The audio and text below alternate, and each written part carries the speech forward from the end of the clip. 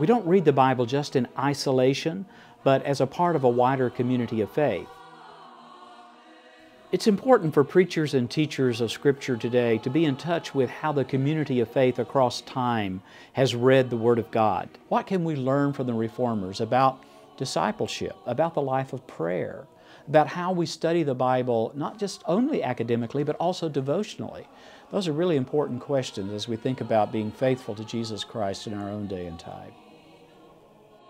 The Reformation Commentary on Scripture is a new series of 16th century exegetical comment, 28 volumes in all, covering the entire biblical canon, reflecting some of the wonderful richness of exegesis in the time of the Reformation. Dr. Scott Manich is the Associate General Editor of the RCS, and he and I have worked together with some of the editorial staff at InterVarsity Press to select a superb cadre of Reformation scholars to be the editors of this series. We can learn something from this moment in history that will help us be more faithful believers, more faithful teachers and proclaimers of God's Word today. When we think about the Reformers of the 16th century, we shouldn't imagine that they simply came at their task without an awareness of what had come before them, 1,500 years of church tradition, of reading the Fathers, of working through the great scholastic theologians. They were so well learned in that tradition.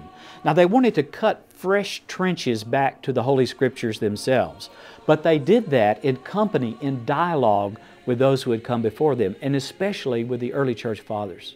We have a series of volumes called the Ancient Christian Commentary on Scripture, and this in a way is a sequel to that same series. Luther and Calvin are tremendous heroes of the 16th century, but they were not the only voices.